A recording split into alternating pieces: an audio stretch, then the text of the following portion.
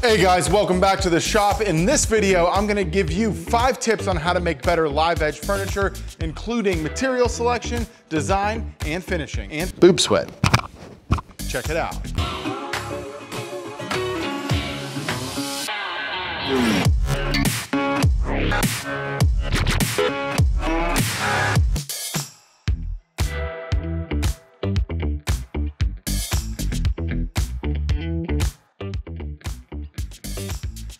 First tip when it comes to making anything with live edge is understanding if your wood's actually dry, which requires a basic understanding of moisture content. Is your wood dry or is it wet?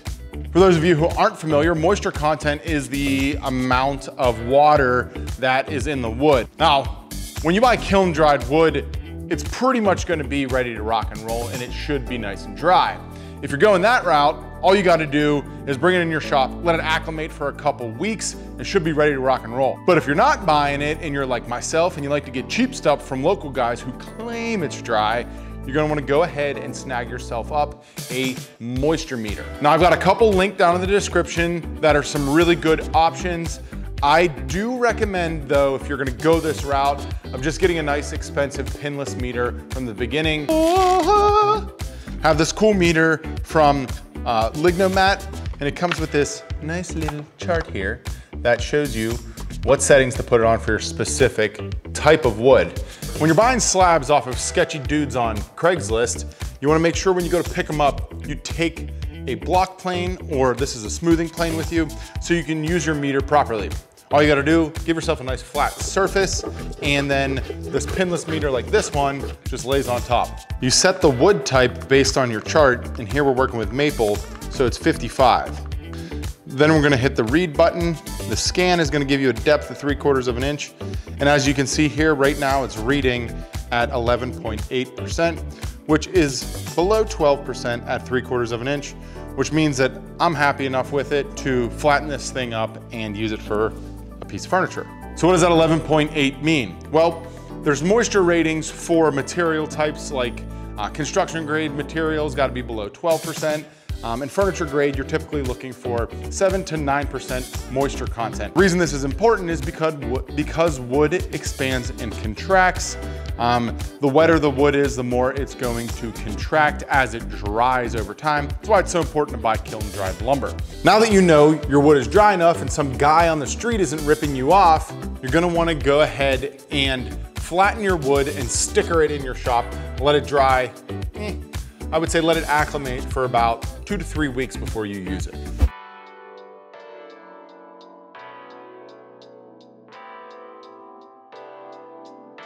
So even though this wood's at 12%, it's still going to move, which brings me to my second tip, which is stabilizing the wood. I like to use either a beefy metal base. If you guys are familiar with my stuff, I use a lot of metal bases on slab furniture, or you can also use wood. So some people make C-channel inserts, you can buy them. I actually made my own for this table specifically, and you can see here, it's just a piece of C-channel that I created some slots inside of it for wood to move. I learned insetting C-channel a few years ago from my friends up in Canada that do a lot of slab work. It's really, really cool. You essentially route some grooves. You're gonna inset some threaded inserts into the wood, and in the slots that are allowing for wood movement across the grain, you're going to be able to insert this piece of C-channel and help keep the wood flat. The reason we want to keep it flat is because when you look at the graining of the wood on the end grain, you can see here how the end grain is going to want to cup the wood this way. So by putting the C-channel in there, it just helps keep it nice and flat across. I like to use these button capped hex screws. That way they're nice and round, there's no jagged edge to catch you with a washer.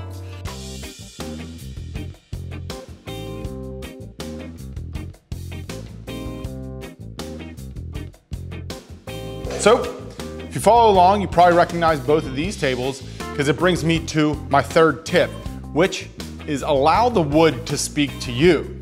2 ways that I like to do this a lot is by using the voids in the wood and allowing them to eccentricate, to make your piece more beautiful. You see in classic furniture, defects are typically cut out or not used in whatever the piece is. And with live edge furniture, you have that opportunity. Now, I love using inserts to do this, if you haven't noticed. But if you don't know what an insert is, come in a little closer. So these are what I mean by an insert.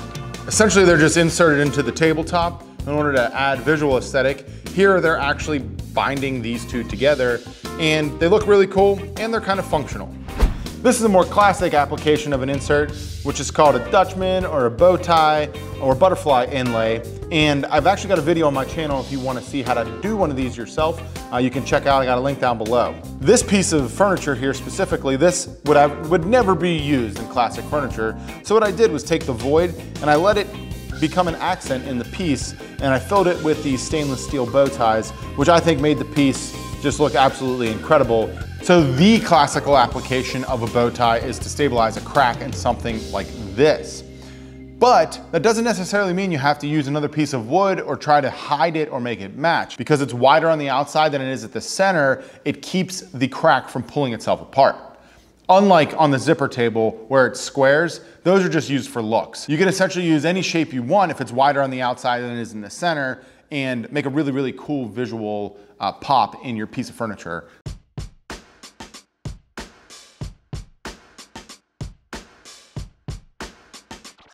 Another awesome way to kind of let the material speak to you in your building process is to think of the voids in whatever you're making as an opportunity to fill those with something like epoxy. Now, there's really popular ways of doing that right now, but I think a really, really cool opportunity to use epoxy in a build is in the way Matt Cremona did with his wall hanging cabinet. This is a really cool piece just because he essentially made his own panels with book matched slabs in black epoxy, and then he cut them and used them in a more traditional sense. Now, a really cool application for me personally was two projects I've done in the past 3 years that I happened to get into the project and let it dictate what I was gonna do with it. First being the collaboration build I did with my buddy Mike Montgomery at Modern Builds. So I'm gonna be getting some help today from my buddies John Malecki, who's a great welder and is gonna be coaching me along on the base. Pair that with Brad Rodriguez from Fix This Build That, who's actually done an epoxy resin table himself last summer out at the Maker Ranch in California. He enlisted me and Brad to do a large resin pour kind of coffee table with some cookies that he bought. So these olive wood cookies were really, really cool, but they weren't big enough to be one standalone piece. So instead, we filled all the dead space with epoxy, and we kind of let the look of the slabs dictate the way the tabletop was going to look. The second example is the reason my channel exists today, basically, is the live edge river table I did with the kind of finger in it. Now, when I cut into that slab, I had no idea that that void would be there, and I was planning on doing just a basic down the middle type of glass river. But lo and behold, that void was there, and I had to make a design choice at that moment. So instead of trying to avoid that and cutting the table from the opposite side of the slab, I decided to incorporate it, and it ended up being the entire reason that this piece is super unique. But before you get to doing any of those things, you need to make sure your material is prepped properly so you can apply the perfect finish.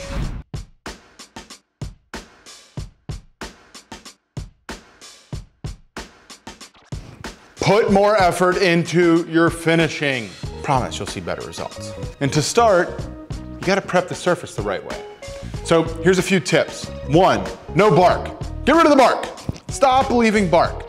Bark continues to grow after the tree has been cut. Actually, a properly dried piece of wood, the bark should be falling off of it. So shouldn't be there anyway. And then 2, it's gonna continue to die and fall off regardless. So you don't want a piece of bark falling off in a client's home. Just don't keep bark on your furniture. When I'm flattening slabs myself, I always start with 80 grit after the flattening. Now, I use my Rotex, and I've got a lot of information in other videos on how to go about this, but a couple tips here are: 1, to start, mark the surface of whatever you're sanding with a pencil or a piece of chalk. Reason you do this is because 1, it helps you not miss any areas on the table, and 2, if you're going slow enough to remove the pencil, you're going slow enough to eliminate swirl marks. That's a rule of thumb, if you have thumbs. If you do have thumbs, give this video a thumbs up. This is a vacuum, and you want to be using a vacuum when you sand. It'll give you a better finish because you're removing particulate from the surface.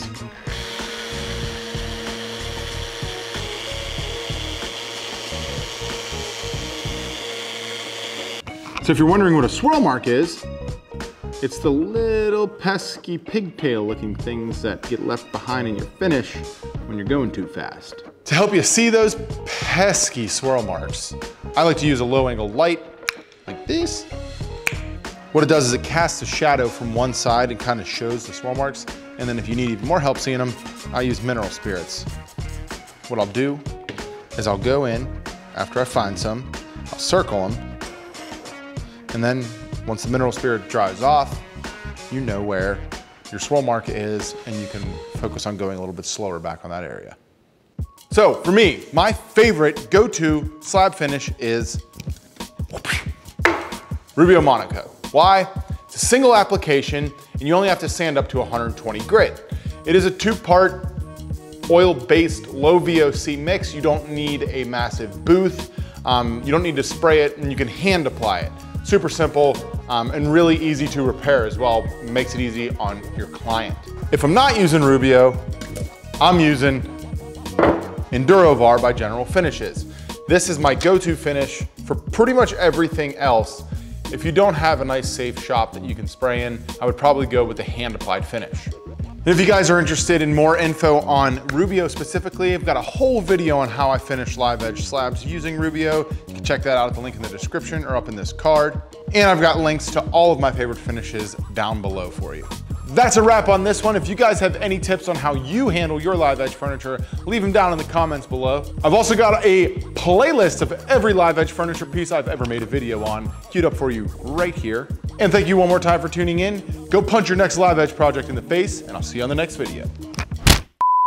What's up, yins? Welcome back to the shop. In this video, I'm gonna teach you 5 tips to making better live edge furniture, including material selection, finishing, and boob sweat.